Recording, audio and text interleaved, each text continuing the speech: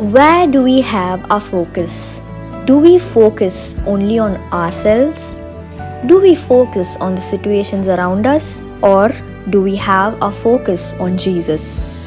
Greetings in the matchless name of our Lord and Savior Jesus Christ. 2 Corinthians 5 verse 7 says, "For we live by faith and not by sight." We should not focus on what we see, but we should always focus on what God said.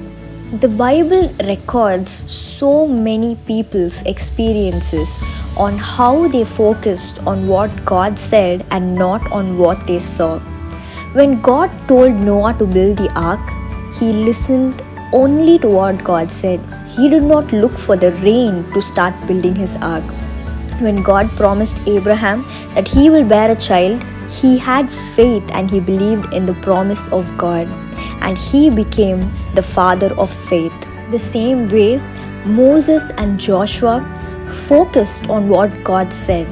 Their focus was on the promised land and not on the wilderness or on their enemies who were coming to attack them. King David always trusted in the Lord and sought the Lord for his help.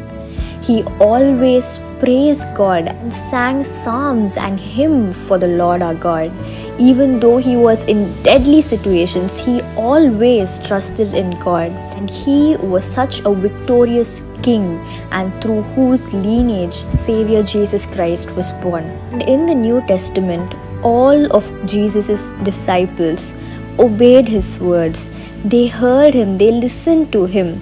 They did not look at the situations around them, but their focus was only on Jesus. All of these great people mentioned in the Bible were also human beings like us.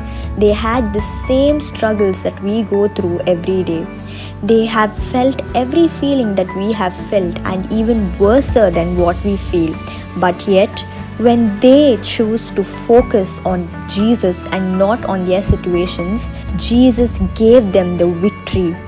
God made his name to be glorified through them. So when we focus on Jesus and not on the situations around us, God will also glorify his name through us. Let us pray. Loving Heavenly Father, thank you for this day.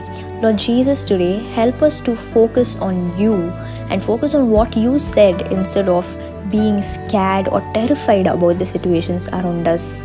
Help us to believe that no matter what, you are in control and you have the final say.